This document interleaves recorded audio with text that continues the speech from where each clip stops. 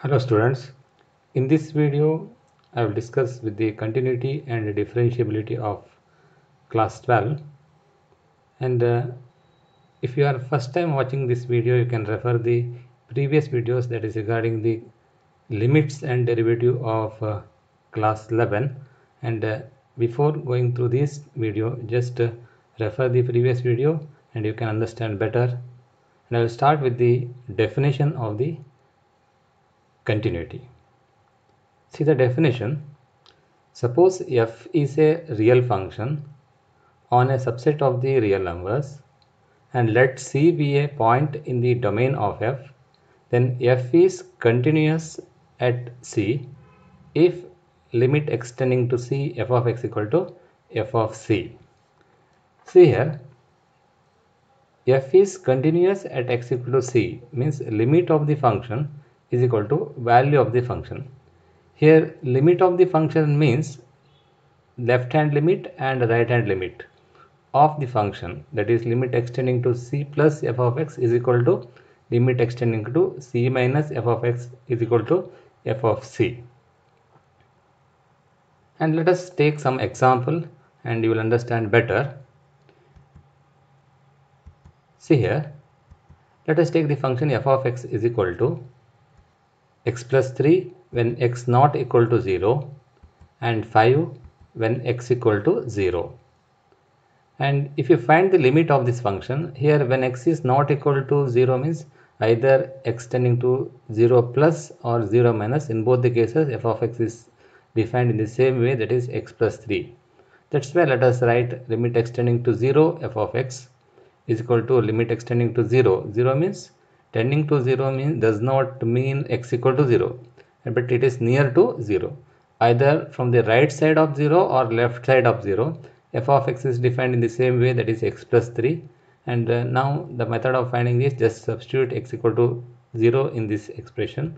We will have 0 plus 3 and that is equal to 3. The limit of this function is equal to 3. What is the value of the function? F of 0 is equal to 5. And you can observe that limit of the function and value of the function are different. Therefore, f of x is not continuous at x equal to 0. And instead of 5, if I replace it by the number 3, what happens? You just see here. And if it is 3, then what is f of 0? F of 0 is equal to 3. F of 0 is not 5. Now limit extending to 0, f of x is equal to f of 0, and therefore f of x is continuous at x equal to 0. And if you see the graph of the function, you will understand better. And in the beginning, the function is defined like this: f of x equal to x plus 3 when x not equal to 0, which is a straight line. And when x equal to 0, it is 5. Just see here, when x equal to 0, this is a point here, this point is not there, and instead of this point it is placed at this point, that is 0, 5. See here, I have marked a circle here. Actually the point does not mean a circle. To recognize, I have marked like this, and there is only one point skipped here and it is not visible actually, and that point is here at this position, that is at 0, 5. And definitely there is a break in this line at this point and it is not continuous at this point. Instead of 5, if it is 3, then you can observe that gap is filled by that point and it will be continuous at x equal to 0. Now take the second example, f of x equal to box x, that is greatest integer function.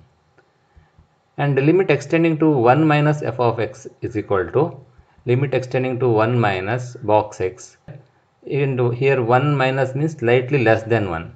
And if it is 0.9999, and what is box 0.999? It is 0. And whenever the number is slightly less than 1, in between 0 to 1, the box where x will take the value 0 and it's equal to 0. And limit extending to 1 plus f of x, it means it is slightly greater than 1. When the number is in between 1 to 2, what is box x? Limit extending to 1 plus box x equal to 1. And what is the value of the function f of 1 is equal to box 1, which is equal to 1. Here the greatest integer function of 1 is equal to 1, and that is why you can tell like this: the function is not continuous here, because limit extending to 1 minus f of x is not equal to limit extending to 1 plus f of x. Therefore the function f of x is not continuous at x equal to 1.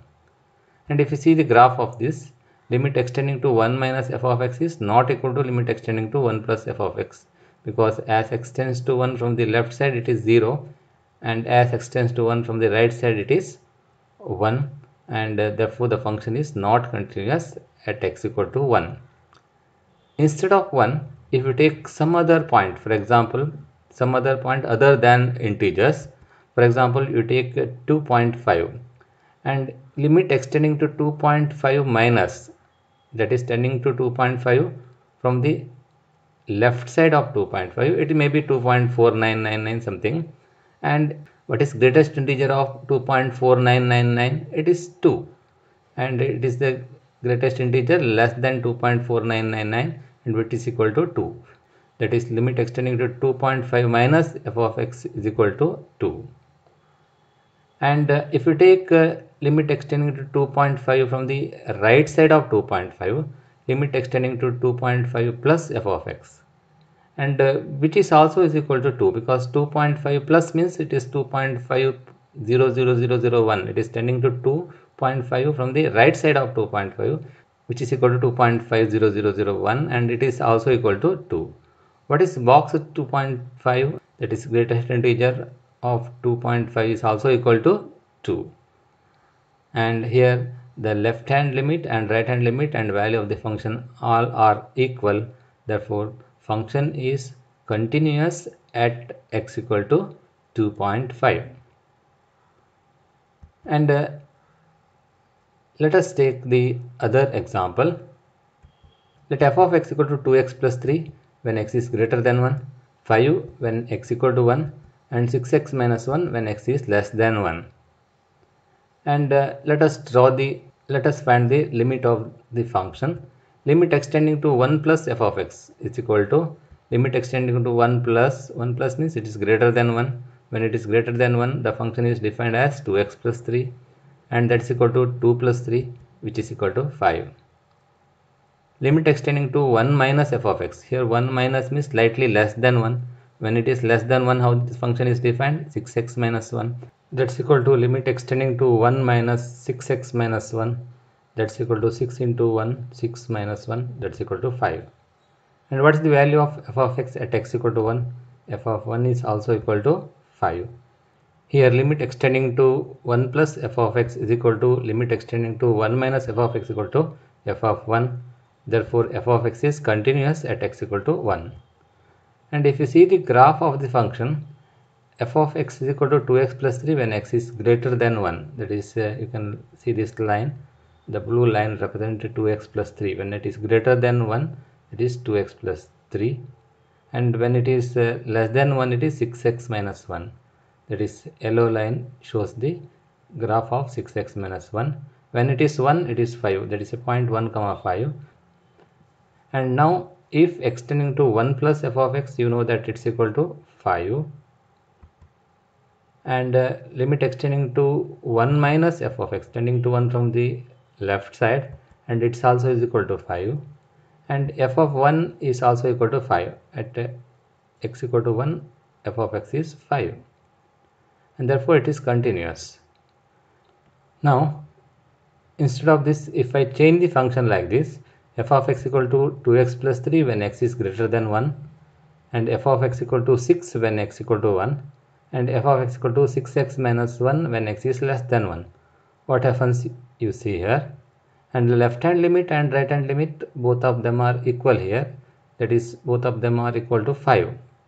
But what is f of 1? F of 1 is equal to 6. You can observe there is a break in this graph, and this point is not there, and instead of that there is a small gap in the curve, and this point is shifted to here, and left hand limit and right hand limit are equal. Even the left hand limit and right hand limit are equal. The value of the function is different, and therefore the function is not continuous at x equal to 1 if the function is defined like this. And if instead of this, if I change the function like this, f of x equal to 2x plus 1 when x is greater than 1, and 5 when x equal to 1, and 6x minus 1 when x is less than 1. Here I changed 2x plus 3 to 2x plus 1. What happens you see here. And the graph will be like this, and the graph of the function 2x plus 1 is again a straight line. It is like this. And as x tends to 1 from the right side, the limit of this function is 3. You can observe 2 into 1 plus 1, that's equal to 3. And as x tends to 1 from the left side, it is 6 into 1 minus 1, that's equal to 5. And left hand limit and right hand limit are not equal, and therefore the function is not continuous at x equal to 1. And here right hand limit is equal to 3 and left hand limit is equal to 5, and they are not equal, therefore the function is not continuous at x equal to 1. And here you can observe one more thing. The function is not continuous at x equal to 1, and if I take the function as like this only, I will take the different point. What happens you just see here, and instead of 1 I will check the continuity at other point, that is for example at 3. What happens you observe, limit extending to 3 plus f of x. 3 plus means it is greater than 1. It is 3 near to 3, that means it is greater than 1. And when it is greater than 1, how the function is defined? 2x plus 1, and 2 into 3 plus 1, that's equal to 7. And the limit extending to 3 minus f of x, just observe this correctly. 3 minus means near to 3, slightly less than 3, and which is also greater than 1. And the function is defined in the same way, 2x plus 1 only, and 2 into 3 plus 1, that's also equal to 7. And f of 3, when it is greater than 1, the function is defined as 2x plus 1, and f of 3 is also equal to 7. The function is continuous at x equal to 3. And see the graph, and at this point there is no break in the graph, and it is continuous at x equal to 3. With this much I conclude the explanation, and I will come with the other definitions. See here, a function is continuous at x equal to c if the function is defined at x equal to c. First of all, the function should be defined, and if the value of the function at x equal to c equal to limit of the function at x equal to c. Here the limit of the function means left hand limit and right hand limit are equal.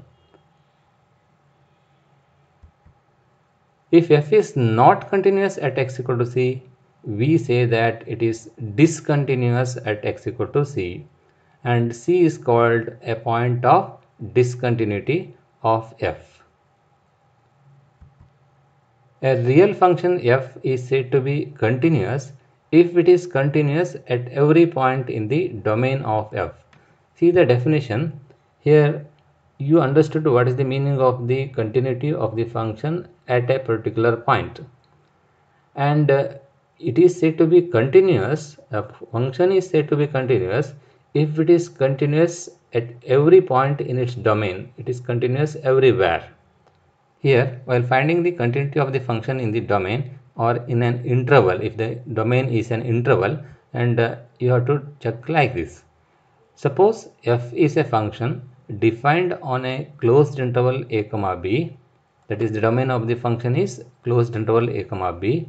Then for f to be continuous, it needs to be continuous at every point in the interval a comma b, including a and b. Here a and b are also included. That is, at the end points of a and b, it is sufficient if we check limit extending to a plus f of x is equal to f of a, that is for the left end, because here limit extending to a minus f of x is meaningless, because when it is less than a, function is not defined. There is no question of finding the limit extending to a minus f of x.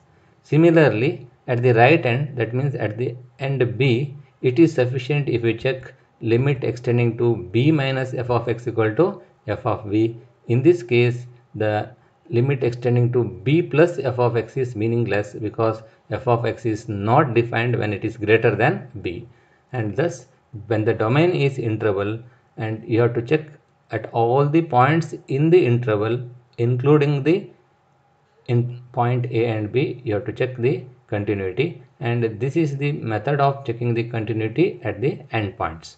And with this much I conclude this video, and next video let us solve some numerical questions in the exercise. Thank you.